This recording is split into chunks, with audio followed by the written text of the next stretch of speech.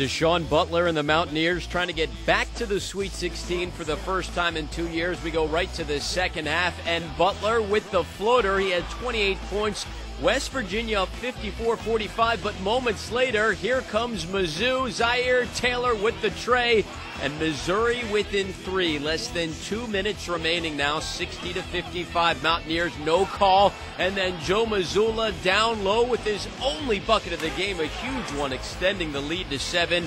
Then with just over a minute to go off the missed free throw, Butler's there for the board and the putback as the Mountaineers are back in the Sweet 16 where they'll face Washington.